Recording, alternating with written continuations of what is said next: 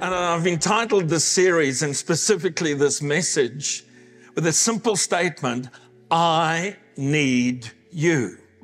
And for some of you, you may be thinking, well, is he talking about God, about Jesus? And yes, of course. But actually, most of this message is focused on the fact that we need each other. I need you in my life. And whether you like it or not, some of you need me in your life. Now, you may want to pray about that, but it's a biblical concept. You see, Jesus is not just our personal Lord and Savior. He is our Lord and Savior. And when Jesus saved you, he saved us into a community, yes, into a right relationship with God, our Heavenly Father, but into the family of God, and that's called the church. And to follow Jesus includes belonging to a local church, getting connected, getting into fellowship. I love Ephesians 2 and verse 19, and I'm reading it from the Living Bible, where the Apostle Paul says, now you are no longer strangers, either to God, and you're not foreigners to heaven, but you are members of God's very own family, citizens of God's country, and you belong in the household of God. You may want to put that into the chat. I belong in the household of God with every other Christian, with every other believer. And we live in an age of hyper-individualism. There's been a dramatic swing in our society, and not all of it's bad, but it's almost gone to the extreme end of the pendulum, that the individual becomes more important than the community, the society they're in. And it's kind of a hyper-individualism that we're living in. And then we've added to this incredible dynamic during the COVID season of online church, which has been wonderful in many ways, opened all sorts of opportunities, but it has stopped that point of connection of Christian community, of fellowship. The Bible calls it koinonia. And it's so important that we recapture that, we gather that again. Paul, speaking about the body of Christ, the church, in 1 Corinthians 12 and verse 13, talks about the incredible diversity that there was in the ancient world, and they are extremes. He says some of you were Jews, and some were Gentiles, some were slaves, and some are free. And it's like, how will that ever come together? But then he says, but you have all been baptized into one body by one Spirit. And that word baptized means to be immersed, to be saturated. It's not just like dunking a donut in your coffee, which some of you are probably doing right now as you watch online. But it's that whole thing of being saturated, immersed. When we say yes to Jesus, our sins are forgiven. He becomes Lord of our life. But in that same transaction, he places us into his body, the church, sealed by the Spirit of God. Jesus saved you. You are important to him as an individual. But he also placed you into a community of faith, a local church. And he did that so you could learn to love, to encourage, to forgive, to correct, to be corrected, to believe together, to grow together as you follow Jesus. You're an individual, and God celebrates that. But you need a family of faith to belong to and in which you can grow. And in this COVID season, that's one of the things that have been most challenged, that opportunity to gather together, to grow together. As I said, online church is amazing, but it doesn't lead to community, a community of believers. And yes, we can do some things online, Zoom gatherings and all the rest of it. Let's do that. But don't forsake the gathering of ourselves together, as the Bible says some have started to do. But if you only ever gather in an online context or watching something online, you will only experience a small percentage of the incredible transforming power of what it means to follow Jesus in community. And I know there's some people that go, but there's some things that I'm not missing about being around some people. But it's even in that, in the rub, in the bumping off thing of sharp edges, that God grows you, that God stretches you, that God asks of you to do certain things. You need to be in a literal community, not just a virtual one. And it's in community you begin to experience the love and the fullness of God through other believers. Yes, still your relationship with God, vital and important. It's in the loving. It's in the supporting of one another. It's in the praying. And yes, even in the struggling of trying to get on with some people, that real growth takes place, real transformation, and Christ gets formed in you. Again, coming back to 1 Corinthians 12, this incredible chapter where Paul talks about the body of Christ, the church. He says, the human body has many parts, and many parts make up the whole body. So it is with the body of Christ, which you are, which we are, all different. And as you read through this chapter, Paul actually puts forward two key propositions. He says, as members of Christ's body, you cannot say, I'm not needed. You cannot say, my gift is too small, too insignificant. My contribution is unnoticed. No, he says every part of the body, the significant and even the so-called hidden things, the vulnerable things, add up to the human body. And he says, so too is it with the body of Christ. So you cannot say, I'm not needed. And you cannot say to somebody else, I don't need you. Listen to these two verses. 1 Corinthians 12:14 and following. And he's almost appealing to the ridiculous that a child in Sunday school would get. He says, the foot cannot say to the hand, I don't need you. And the head cannot say to the feet, I don't need you. And he appeals to this thing that's almost comical, but we get the point. I know some of us, as we got up this morning, struggled to get all parts of our body to cooperate and head in the same direction. But imagine, literally, if your foot just went off and said, I'm not going to church today. I'm not going to go to the kitchen and get a cup of coffee while I watch Pastor Sean. I'm just going to do my own thing today. He says, your body doesn't act like that. He says, so don't, as part of the body of Christ, start acting like that. And then verse 21 of 1 Corinthians 12. The eye can never say to the hand, I don't need you. And the head can't say to the foot, I don't need you. Verse 14 says, if the foot says I'm not part of the body because I'm not a hand, it does not make it any less a part of the body. Those two things, you cannot say I'm not needed, you're a part of the body. And you cannot say to another part, I don't need you. And so I want to talk about what I need from you. And what you need from me, and what we need from every other member of this community of faith. I'm going to start off with one of the most important things. I need your forgiveness. Paul talks about being clothed with certain garments, the garment of love, in Colossians 3, verse 12 through 14. And he says, put on then as God's chosen ones. I love that. He's kind of looking into your face and saying, you need to understand you are chosen of God. You are special. You have an incredible life to live, gifts to use, possibilities to explore as God's chosen ones, holy and beloved. Put on compassionate hearts. Put on kindness. Put on humility. Put on meekness and patience. And then this little phrase that I think gets lost, bearing with one another.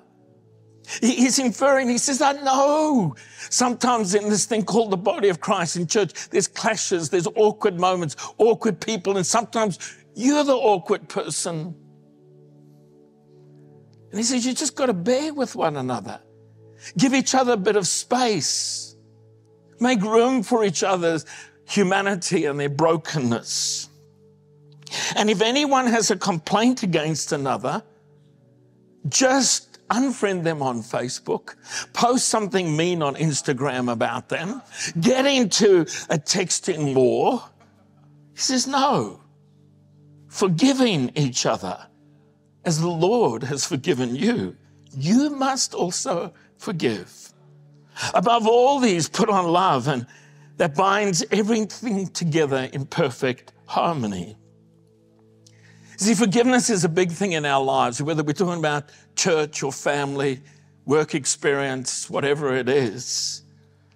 Because when there's a need to forgive, first of all, there was pain that was experienced. Pain and disappointment caused more people to disconnect from the body of Christ, from the church here on planet Earth, probably than anything else. And maybe you're carrying certain pain and disappointment in your heart and life. But without forgiveness, there's no authentic relationship. And without authentic relationship, there's no community. Paul talks in 2 Corinthians chapter 5 and following about a man who caused the Corinthian church extraordinary pain. And notice he starts off with that. He acknowledges the pain. Now, if anyone has caused pain, he has caused it not to me, but in some measure, not to put it too severely. He's caused it to all of you. This man caused you pain. And he says, for such a one, this punishment, and the punishment was that of isolation, fitting for this time that we're living in. They isolated him. This isolation, this punishment from the majority is enough. So you should rather turn to forgive him and comfort him, or he may be overwhelmed with excessive sorrow. I beg you to reaffirm your love for him. And this is why I wrote, that I might test you and know whether you're obedient in everything. Without digressing, forgiveness is not an emotion, it's a decision. It's a step of obedience in following Jesus. I'm willing to forgive in obedience to Christ, the one who has forgiven me. The second thing I need your example. The example of how you do life, how you struggle with problems, how you overcome. And yes, sometimes even to learn from each other's failures. In 1 Corinthians 10 and verse 11, the Apostle Paul, speaking to the church at Corinth, explains why the Old Testament exists. And when you read the Old Testament, it is filled with amazing stories, but some of them are good, some of them are bad, and some of them are just real ugly stories of terrible behavior by human beings. And some of them people who said they loved God. And he says, these things happened to them as an example. They were written down for our instruction, on whom the ends of the world, the age has come. And he's saying, when you read it, read the story of a human being who's struggling to obey God, who's made mistakes and he's trying to come back, who's made terrible decisions but maybe trying to turn around. Or maybe somebody who started making a small decision and ended up going completely off the rails. They're there for us to learn.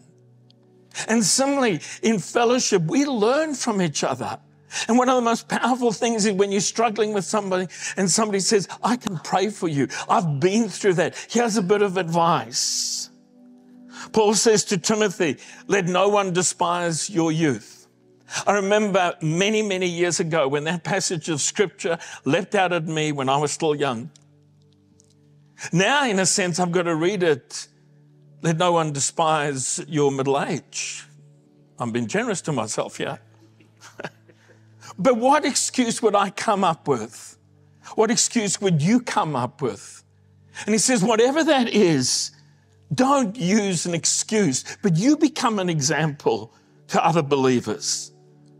In speech, in conduct, in love, in faith, in purity. Seek to please God first, but share your life with people, not just your words. Share your life with people. Don't just share your words, and words are helpful and important. Continue to invest in others, despite whatever difficulties and challenges may come along. And that's why I started with the thought, I need your forgiveness. Continue to be a person that encourages others to walk with Jesus. The third thing, and it's the final one this morning, I'm going to follow on next Sunday, is I need your prayers. And you might go, oh, we know, Pastor Sean. But I'm talking about all of us. We need each other's prayers. James, and I'm going to read it, but why don't you read it as home, as kind of homework.